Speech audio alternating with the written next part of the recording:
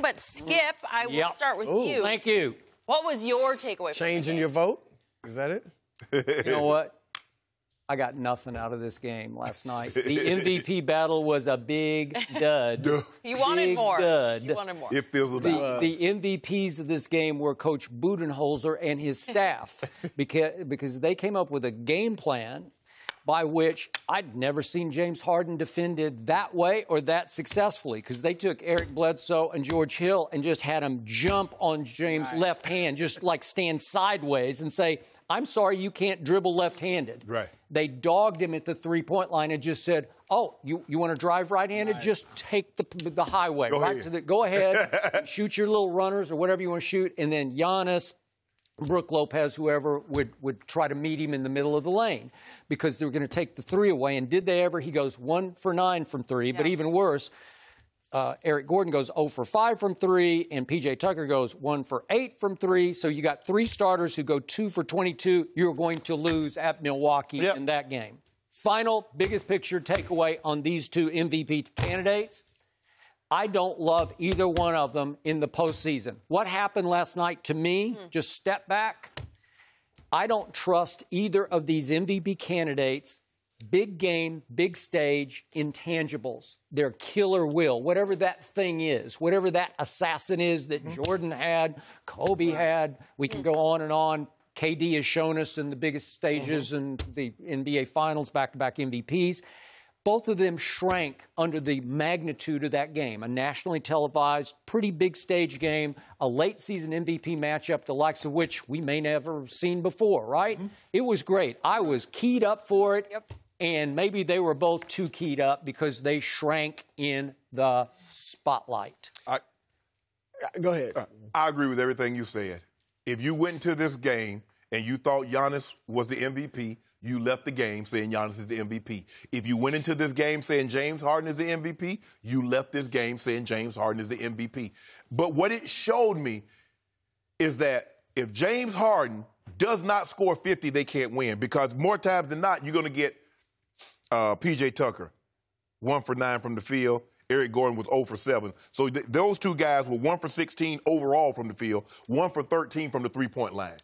James is going to have games like this. He'll have a game. He's 1 for 9 from the three-point line. Yep. He's 3 for 11. But he'll also have a game where he's 10 for 17 from the three-point line, and he dropped 61 on you. He has to be great. See, he can't be average. And this is an okay stat line. I mean, 23, 10, and 7. That's okay. But that's not good enough for them. He was 9 for 26. But he's a volume shooter, you know. But not that volume. No. Oh, we've seen him go 11 for 38. Well, what I disagree with what you say is he has to get 50. Because in 6 of their last 10 games, he's had below 30. They're 7-3 in those games. So you got Chris Paul, you got Eric Gordon, you got Clint Capella. Capella's played well. Yeah, you have, and Gordon is a very good player when he's healthy. He's streaky, but he's a very good player. Yeah. And obviously Chris Paul is who he is, even if he's declined a little bit. Obviously, the MVP matchup was a dud, and I was with you. I was really excited about it.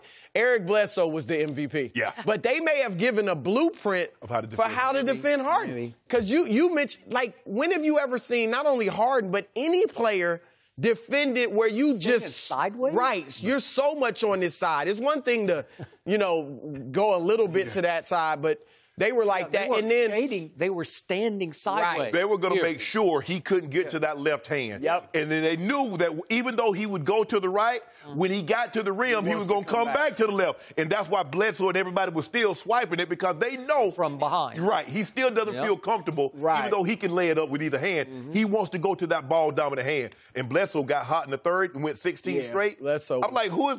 Well, what you saw, look, Milwaukee, I don't think they're only the best team in the East.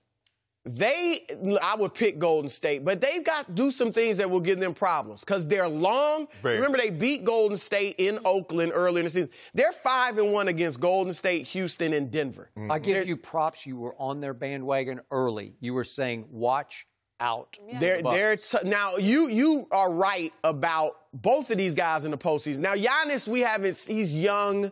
We haven't seen enough yet. Harden, this is what he has to overcome. Yes. Like his legacy, if they somehow win a championship or two or whatever, and he does it in the postseason, his legacy, we're talking about really skyrocketing. Yes, yes. You know, I don't know if he can get to Kobe Bryant territory. He'd have to win a lot to do that. But if he fails again in the postseason this year, because we've seen it time and time again, and you know, if you want, whether it's the usage rate, does he get fatigued in the playoffs, you know what? Or is it mental? But Chris, the thing is that I'm gonna push back. He can lose, but he can't lose like how he lost to San Antonio. I agree.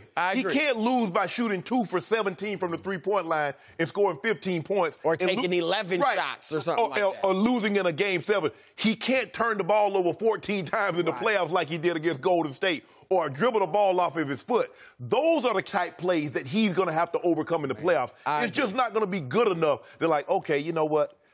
If he plays well and they lose, the team plays better, you can live with that. But he's had some awful moments in the playoffs. I'm just saying, if he wants to get to the higher level of the Kobe Bryant, then he's got to win. Yes, yes. Right now, he's going to end up in that stage like Barkley and Ewing and, you know, Malone, these guys that never have won.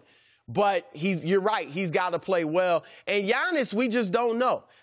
Look, when he came to L.A., they had, 16 points a few weeks ago? Yes.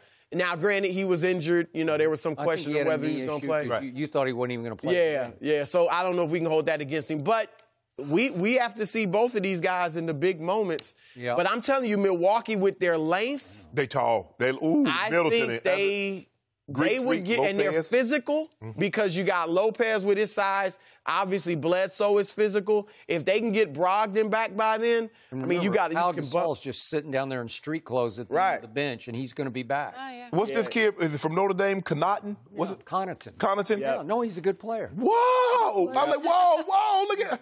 Look at Billy Hall. Budenholzer's done a great job with that. He gonna win coach look, they're second in the league in three-pointers made, third in the league in points in paint. I do think Giannis, because let's face it, a lot of people haven't seen him. They still haven't. You know, just because they're not on national TV a lot, and he showed you he brings the ball up the court half the time. Yeah. He can post up like Kareem Abdul-Jabbar or something like that.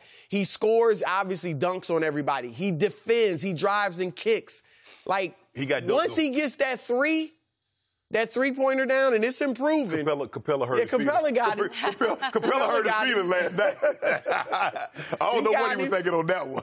But, hey, Yesterday, I finally said, I'm going to give in to James Harden. I just raved on the show yesterday about him. Because I said, hey, he's doing things offensively I haven't seen before. You put him in rare air. Well, because he's performed in rare air. Yeah. And then that happened last night, and I said, really? Because it would seem to me, even if you jump his left hand sideways, he's just going to torch you. He's just going to figure out a way over time. Okay. Yes. Now watch what he does. Now the next team that play him, they're going to play that same way, and he's going to end up with 60. You watch. It's going to be interesting. Because the first time, no one is really, like you said, they shade him, but not just they got 2 men removed outside of his left hand. They're sideways. Yes. Say you are not going to, you're and not they have the length. Yes. They can do that because, like you said, when he gets in the paint, they got length that can challenge. Most teams don't have that. Exactly. So he'll figure it out. He's smart enough to know. But the thing that helps him is that if he has that 3-ball going, now you got to hug up on him. Right. That's when he can go around you get to the paint and hit that floater. He gets that floater going, and the 3... I think you have to think about this with the MVP voting, though. Like I said, the first 2 months of the season, they're under 500. Yeah. And Harden's playing every game. Chris Paul's playing every game. Capella was healthy at that point. The last 10 games, he's had 6 of them under 30, which still obviously isn't bad. But are we giving James Harden the MVP because of a 45, 50-game stretch? And then these outliers every 2 weeks where he goes for 60? I mean, look, he's been great, but I'm just saying, Giannis has just been the steady, offensively, defensively, every night I'm giving it to you. Well, the best thing Milwaukee did? They kept Houston off the free throw line. James Harden did the free throw line 5 times. Yeah, James Harden averages about 10 free throws a game. They shot 7 as a team. That's maybe the biggest stat of the game. That's what you got to do with them. The only thing James did well last night was he and his partner in crime, they left at the buzzer. That he and Chris Paul just walked up the tunnel, and I loved it. I applaud that because I don't like to see him hugging and kissing after games. Oh, stop it, I don't want to see it. Really? It's like this league has gone wrong that way. Jordan didn't stand around after I games don't to care hug what he him. did. Remember that Jordan was upset when the Pistons just walked right out past their Right. bench That was in the playoffs. Yeah, In the why? play- So in the why? Eastern Conference If you don't like to see hugging and kissing, why was he so upset that they didn't acknowledge them?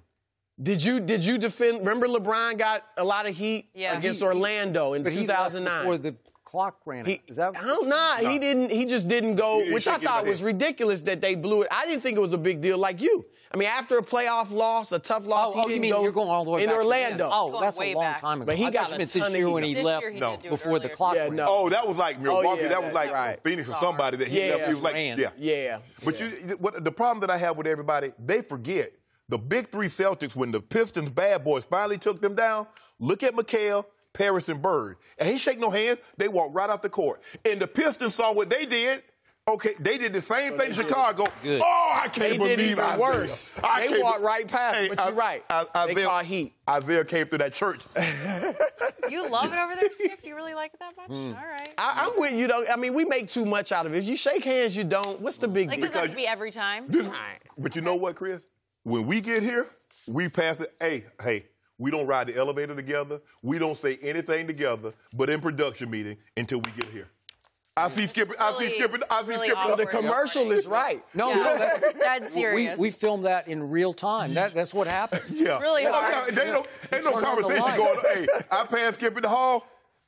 No one wants to talk to me, Chris. I just keep to myself in the morning. Hey, we both at the elevator at the same time. That's what we needed, cameras. Your game Shooting face. you guys Game before the